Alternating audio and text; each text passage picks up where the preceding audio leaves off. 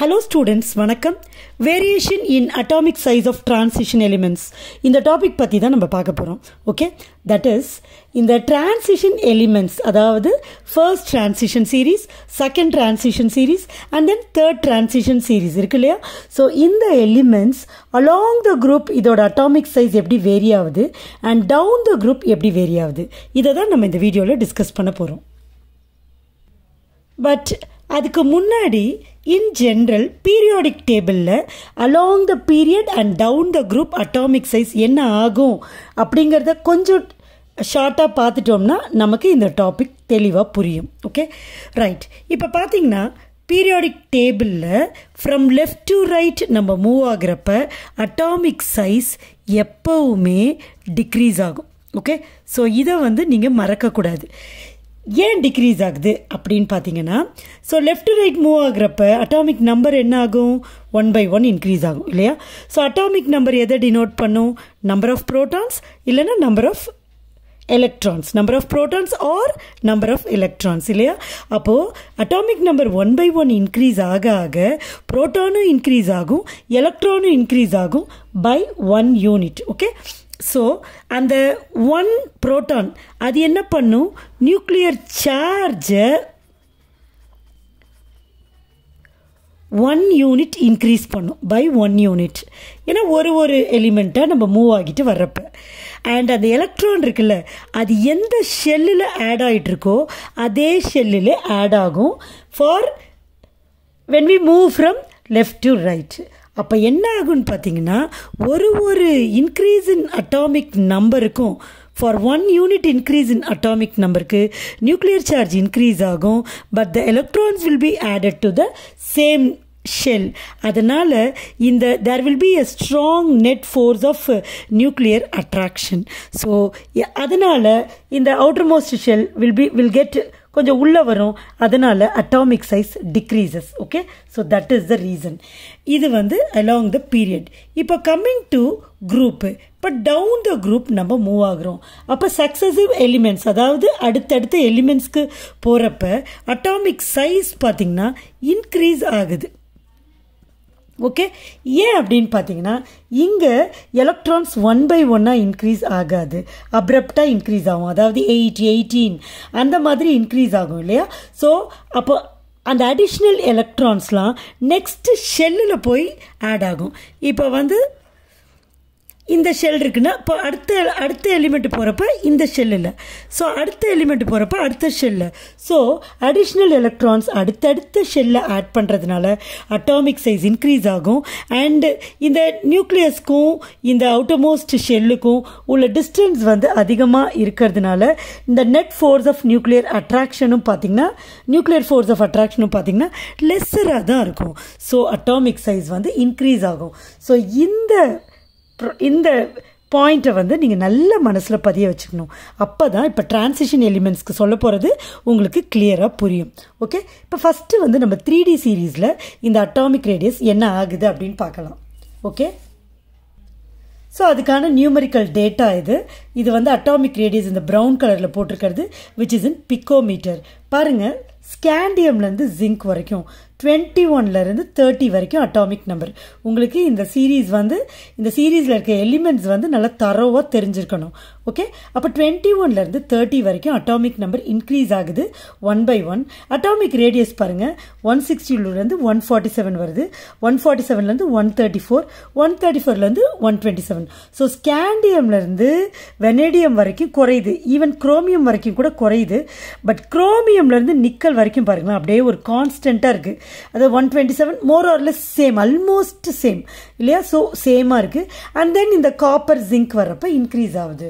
So 3D சீரீஸில் atomic size ஸ்கேண்டியம்லேருந்து vanadium வர்ற வரைக்கும் டிக்ரீஸ் ஆகுது. Okay from scandium to vanadium decreases. Okay அதுக்கப்புறம் குரோமியம்லேருந்து காப்பர் வரைக்கும் நிக்கல் இது வரைக்கும் ஒரு கான்ஸ்டன்சி இருக்குது, ரைட்? அதுக்கப்புறம் காப்பர் ஜிங்க் வரப்ப இன்க்ரீஸ் ஆகுது. ஸோ நம்ம இங்கே சொன்னதுக்கு மாறா இங்கே இருக்குது. ஸோ இதுக்கு என்ன காரணம் அப்படிங்கிறது நமக்கு தெரியணும். ஸோ ஸ்கேண்டியம்லேருந்து வெனேடியம் 21, அதுக்கப்புறம் ஸ்கேண்டியம், டைட்டேனியம், அதுக்கு 22, வனேடியம்க்கு 23. இப்போ இதிலெல்லாம் பார்த்தீங்கன்னா இங்கே D1 கான்ஃபிகரேஷன், இது D2, இது D3. So number of D electrons வந்து லெஸ். ஓகே, இது ஒரு பாயிண்ட்டை நம்ம ஞாபகம் வச்சுக்கணும். இப்போது இந்த அட்டாமிக் சைஸ் டிக்ரீஸ் ஆகிறதுக்கு என்ன காரணம்? இந்த நியூக்ளியர் சார்ஜ் இன்க்ரீஸ் ஆகும். ஸோ அந்த அவுட்டர்மோஸ்ட் எலக்ட்ரான்ஸை அது அட்ராக்ட் பண்ணும் இல்லையா? இப்போது இந்த டி எலக்ட்ரான்ஸ்லாம் n-1d இல்லையா? ஸோ பெனல்டிமேட் ஷெல்லில் இருக்கும். அண்டு அவுட்டர்மோஸ்டில் ns2 எலக்ட்ரான்ஸ் இருக்கும். ஸோ உள்ள நியூக்ளியஸ் இருக்குது இல்லையா? ரைட். இப்போ பாருங்கள், பிகினிங்கில் அதாவது scandium, titanium, வனேடியமில் number of D electrons less தான். இங்கே 1 தான் இருக்குது, இங்கே 2 தான் இருக்குது, இங்கே 3 தான் இருக்குது. பட் நியூக்ளியர் சார்ஜ் என்ன ஆகும்? இன்க்ரீஸ் ஆகும். ஸோ இங்கே நியூக்ளியர் ஃபோர்ஸ் ஆஃப் அட்ராக்ஷன் எப்படி இருக்கும்? அதிகமாக இருக்கும். அதனால் இந்த atomic radius decreases. Okay, right. இந்த டி எலக்ட்ரான்ஸ்க்கு வந்து ஷீல்டிங் எஃபெக்ட் இருக்கும். ஓகே, ஆக்சுவலாக ஷீல்டிங் எஃபெக்ட்னா என்னன்னு பார்த்தீங்கன்னா, இப்போ நியூக்ளியஸில் பாசிட்டிவ் சார்ஜ் இல்லையா? ஸோ வெளியில் இருக்க outermost ஷெல்லில் electrons negative charge. So plus மைனஸை பிடிச்சி இழுக்கும். அதான் net force of attraction. But இது வந்து அவுட்டர்மோஸ்ட். அப்போ இன்னர் கோரில் இன்னும் ஷெல்ஸ் இருக்குது. அந்த ஷெல்ஸ்லலாம் எலக்ட்ரான்ஸ் இருக்கும். இப்போ பெனல்டிமேட் ஷெல்லில் n-1d ஆர்பிட்டால் இருக்குது. ஸோ இதில் எலக்ட்ரான்ஸ் இருக்குது. ஸோ இங்கேயும் எலக்ட்ரான் இருக்குது, இங்கேயும் எலக்ட்ரான் இருக்குது. இதில் பாசிட்டிவ் சார்ஜ். ஸோ இந்த எலக்ட்ரானை பிடிச்சி இந்த நியூக்ளியஸ் அட்ராக்ட் பண்ணுறப்ப இது ரெண்டும் சேம் சார்ஜ். அப்போ இது இதை ரிப்பல் பண்ணும். ஓகே, ஸோ அந்த மாதிரி ரிப்பல் பண்ணுறப்ப அட்டாமிக் சைஸ் இன்க்ரீஸ் ஆகிற மாதிரி இருக்கும். ஸோ அதை வந்து என்னென்னு சொல்லுவோம்னா, இது ரிப்பல் பண்ணதில் அதை வந்து ஷீல்டிங் எஃபெக்ட் ஆர் ஸ்க்ரீனிங் எஃபெக்ட்னு சொல்லுவோம். பிகாஸ் இது ரொம்ப உள்ளே வர்றதை இது ஸ்க்ரீன் பண்ணி தடுக்கும் அப்படின்றது தான் மீனிங்கு.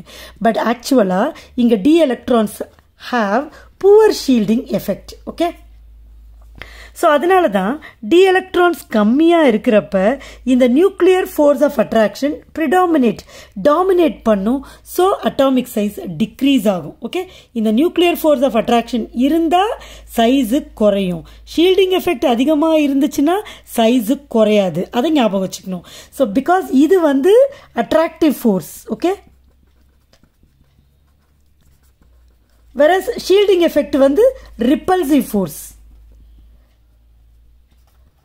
ரெண்டுமே வந்து ஆன் அவுட்டர்மோஸ்ட் ஷெல்லு தான். ஓகே, ஸோ இது அட்ராக்ட்ஸ் த அவுட்டர்மோஸ்ட் ஷெல்லில் இருக்கிற எலக்ட்ரான்ஸ், இது ரிப்பல்ஸ் த outermost shell electrons. Okay, right. இப்போ பாருங்கள், இங்கே டி எலக்ட்ரான்ஸ் பிகினிங்கில் கம்மியாக இருக்குது. ஸோ ஷீல்டிங் எஃபெக்டும் கம்மியாக இருக்கும். அப்போ இந்த அட்ராக்டிவ் ஃபோர்ஸ் அதிகமாக இருக்கும். ஸோ அது டாமினேட் பண்ணும். அதனால் சைஸ் குறையும். ரைட். இப்போ குரோமியமுக்கு வந்தோடனே பாருங்களேன், இந்த D5 கான்ஃபிகரேஷன். அப்போது டி எலக்ட்ரான்ஸ் அதிகமாகிடுச்சு. ஓகே, ஸோ கன்சிடரபிளாக இந்த ஷீல்டிங் எஃபெக்ட் அதிகமாகும். because the number of d electrons is higher. At the same time, nuclear charge also increases.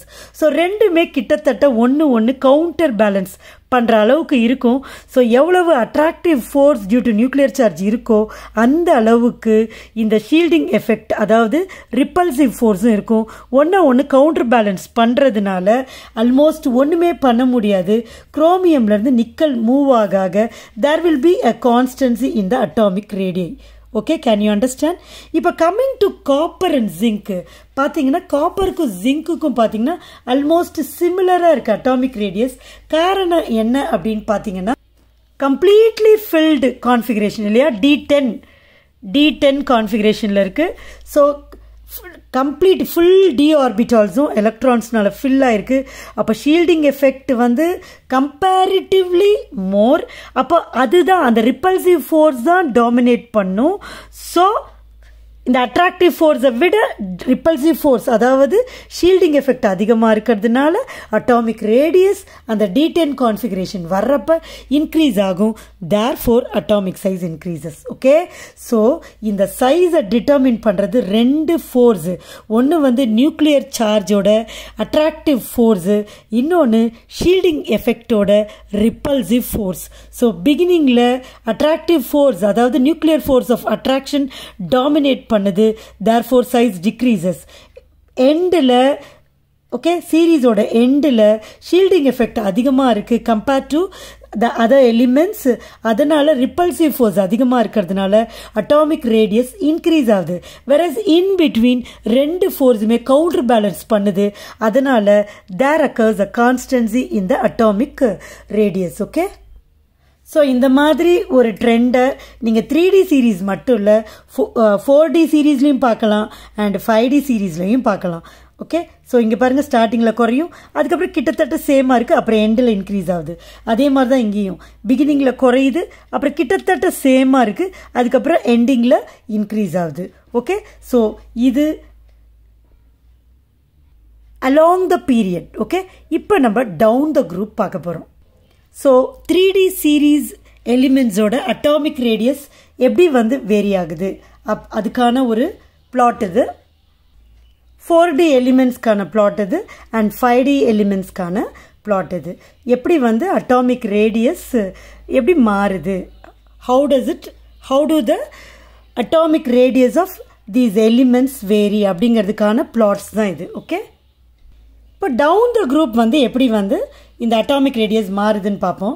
பாருங்கள், ஃபஸ்ட்டு வந்து 3D சீரீஸையும் 4D சீரீஸை மட்டும் நம்ம கம்பேர் பண்ணுவோம். So atomic radius down the group என்ன ஆகணும், இன்க்ரீஸ் ஆகணும் இல்லையா. பாருங்கள், ஃபர்ஸ்ட்டு டிரான்சிஷன் சீரீஸ்லையும் செகண்ட் டிரான்சிஷன் சீரீஸையும் நீங்கள் கம்பேர் பண்ணுறப்ப கண்டிப்பாக there is an increase in the atomic radius. எல்லாத்துலேயுமே இந்த 3D சீரீஸ் எலிமெண்ட்ஸை விட 4D series எலிமெண்ட்ஸோட atomic radius increase ஆகுது. But comparing 4D and 5D பாருங்கள் அந்த அளவுக்கு இல்லை. இங்கே 146 இருக்குது, இங்கே 146 இருக்குது, 139, 139, 136, 137, 134, 135. So almost 4D சீரீஸோட atomic radius எப்படி இருக்கோ அதே மாதிரி தான் 5D சீரீஸ் எலிமெண்ட்ஸோட அட்டாமிக் ரேடியஸ் இருக்குது. எக்ஸப்ட் இங்கே இட்ரியம்லேருந்து லாந்தனம்க்கு இன்க்ரீஸ் ஆகிருக்கு அண்ட் மீதி எல்லாத்துக்குமே ஆல்மோஸ்ட் சேமாக இருக்குது. ஓகே, ஸோ இட்ரியம் லாந்தனம் தவிர மீதி எல்லா எலிமெண்ட்ஸும் அதாவது 4D series எலிமெண்ட்ஸ்க்கும் 5D series எலிமெண்ட்ஸ்க்கும் same atomic radius தான், ஆல்மோஸ்ட் சேம் அட்டாமிக் ரேடியஸ் தான் இருக்குது. இதுக்கு என்ன காரணம் அப்படின்னு பார்த்தீங்கன்னா it is due to lanthanide attraction. Lanthanide contraction. Okay, and இந்த லாந்தனைட் கான்ட்ராக்ஷனை பற்றி நம்ம செப்பரேட்டாக இன்னொரு வீடியோவில் டீட்டெயில்டாக பார்க்கலாம். பட் இங்கே பார்த்தீங்கன்னா இந்த இட்ரியம் லாந்தனம்க்கு மட்டும் ஏன் வந்து இன்க்ரீஸ் ஆகுது, இதை மாதிரி ஏன் இல்லை அப்படின்னு பார்த்தோம்னா இந்த லாந்தனமில் 4f எலக்ட்ரான்ஸே இல்லை. பிகாஸ் இந்த லாந்தனைட் கான்ட்ராக்ஷன் எதனால் உண்டாகுது அப்படின்னு பார்த்தீங்கன்னா it is due to the poor shielding effect of 4f electrons. So இது எல்லாத்துலேயுமே 4f எலக்ட்ரான்ஸ் இருக்கும். ஸோ அதனால் இந்த லாந்தனைட் கான்ட்ராக்ஷன் இங்கே இந்த எலிமெண்ட்ஸில் இருக்குது. வெரஸ் லாந்தனமில் இல்லை because lanthanum does not contain any 4f electrons. Okay, so அதனால தான் இந்த இட்ரியம்க்கும் லாந்தனமில் மட்டும் இந்த அட்டாமிக் ரேடியஸ் இன்க்ரீஸ் ஆகிருக்கு. வெரஸ் மற்ற இந்த 4D 5D எலிமெண்ட்ஸோட அட்டாமிக் ரேடியஸ் கம்பேரபிளாக இருக்கிறதுக்கு காரணமே இந்த லாந்தனைட் கான்ட்ராக்ஷன் தான். So this is all about the variation in atomic radius of transition elements.